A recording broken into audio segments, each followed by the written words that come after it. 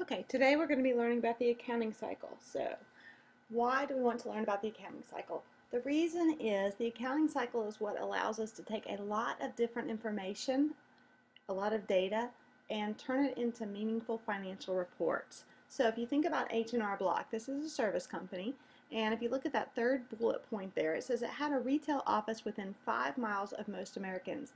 This means there are a lot of H&R Block offices. And inside each of those offices, we've got clients coming in, we're preparing tax returns for them, we pay maybe office rent for the space, we pay utilities expense, we pay taxes, we pay our employees for their salaries.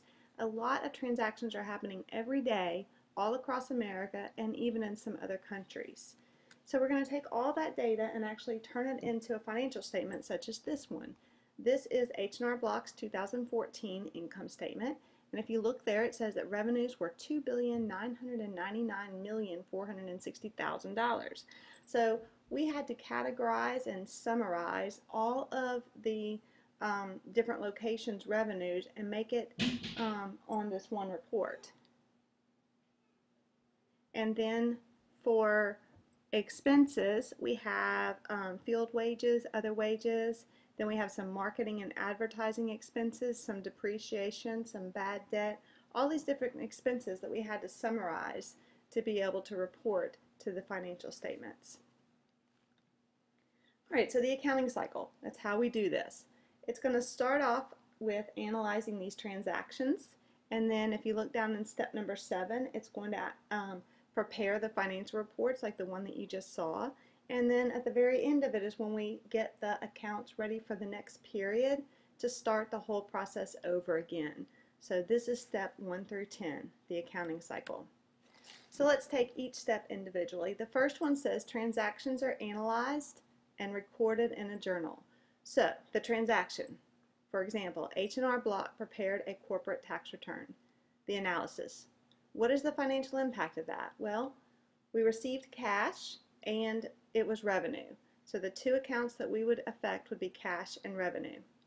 We would record this in a journal where we would show that cash increased by $6.99 and service revenue increased by $6.99. And we would do this with debits and credits, which we learned in chapter 2. And there's actually a tutorial on debits and credits if you would like to review those rules and how to use debits and credits. It is available right here. Hello, this video is going to explain debits and credits for accounting. I'm going to forward it so that you can get a good idea. A single account is going to have a left side and it's going to have a right side, every one of them. And in accounting, we call the left side a debit.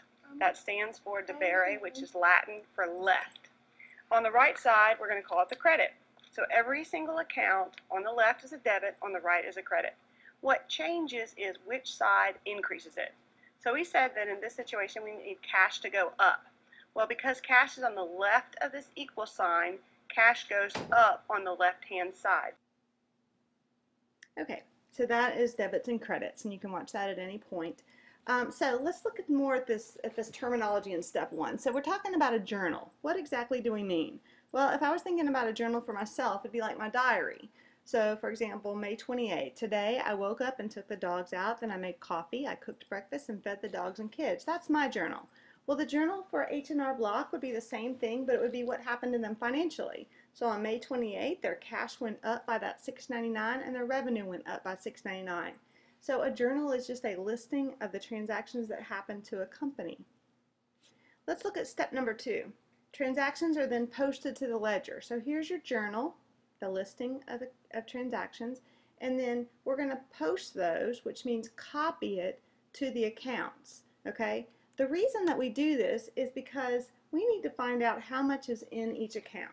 So this is what we mean by posting. I'm going to copy that $699, and I've done that for you right there on a post-it note, copy it out of that journal, and I'm going to copy it to the account or the bucket, and I'm going to place it in that bucket. So I'm going to place it into the cash account because I'm going to have this bucket available to see all of the transactions that happen to cash. I'm going to add them and subtract them all up to know what is inside that account. Now all these buckets together, all these accounts together are called your ledger. I'm going to do the same thing for the credit side of that transaction. I'm going to place it in the service revenue account or bucket, and there it goes. All right, after I journalize and post, I always have to make sure that I did it correctly and that I put everything in the right bucket and added it and subtracted it right. So I do a trial balance. You can think of this as I am trying to see if I balance. So I'm going to add up all of my debits and all of my credits and see if I'm in balance. This number is the same as this number, so I can say that my debits equal my credits, so I am in balance.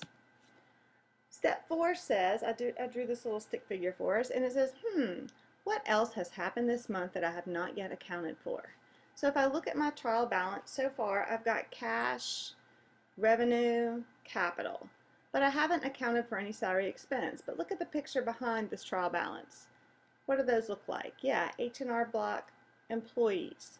So I'm thinking that they have worked, but I have not yet paid for them. So that's one of the adjusting journal entries that we learned about back in chapter 3, and that's the one that we're going to use today as an example for this step.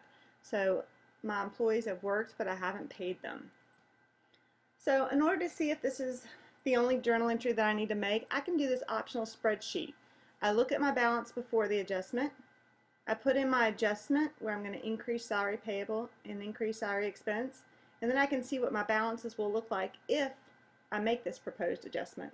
I can even see what my income statement and balance sheet would look like if I make this journal entry. Okay, so step 6, I decide that yes, I want to make that adjusting journal entry. So I'm going to journalize right here. Then I'm going to post to my ledger.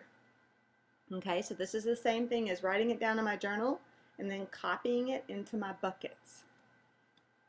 Alright, after I journalize and post, the next step is always a trial balance. This one is called the adjusted trial balance because it is after we made our adjustment. So I look and my debits equal my credits, so I am good.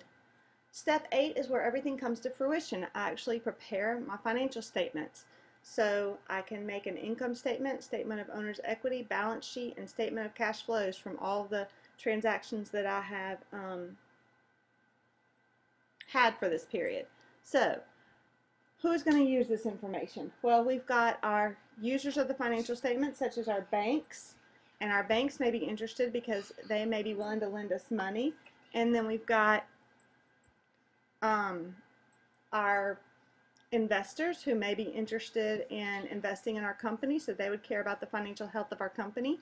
The government, who may want to find out whether or not we're paying the right amount of taxes. So all these people are going to use our financial statements. And financial statements are covered in chapters 1, 2, and 3. And if you need a tutorial on them, I made a YouTube video and it's available right here. Alright, at this point we are essentially finished with the financial statements, and we were ready to get our books ready for the next period. So this is called closing entries are journalized and posted to the general ledger. So in this situation, this was covered in the beginning of chapter 4, we're going to close revenue to income summary, close income summary, or close salary expense to income summary, and then close income summary to capital, and then if we had drawing, we would also close it to capital. So we're not going to go over exactly how to do that, but I want you to see the big picture of it. So the big picture is that if you had a football game and you were to play out your whole game, at the very end, you would start the scoreboard back to 0. And that's what we're going to do. We're going to close our service revenue and our salary expense by dumping those numbers into capital and starting over so that we can find out how much service revenue and salary expenses in the current period. That's what the closing means. Since we just journalized and posted, what do we always do after we journalize and post to make sure that we're in balance? Yes, we have a post-closing trial balance. And what you'll notice about this is that it only lists those accounts that we don't close, the permanent accounts. Revenues and expenses have disappeared because they have a 0 balance, so we just don't list them out here. And post-closing trial balance, the word post means after, so it is after we closed. This is our trial balance, and that is steps 1 through 10.